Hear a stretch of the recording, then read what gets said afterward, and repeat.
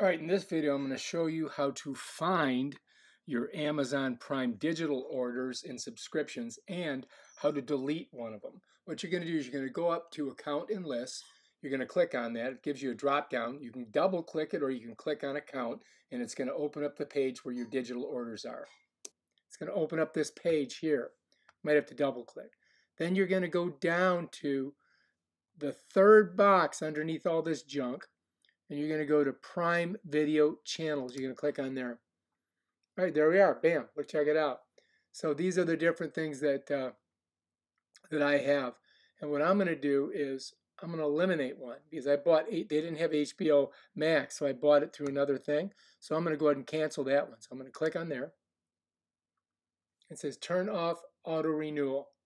Watch until January 21st. That's what we're going to do. Your subscription to HBO will not be renewed. All right, cool. So that's turned off now. And that's how you do it. If you like this video, subscribe to my channel and check out my other awesome videos. Peace out.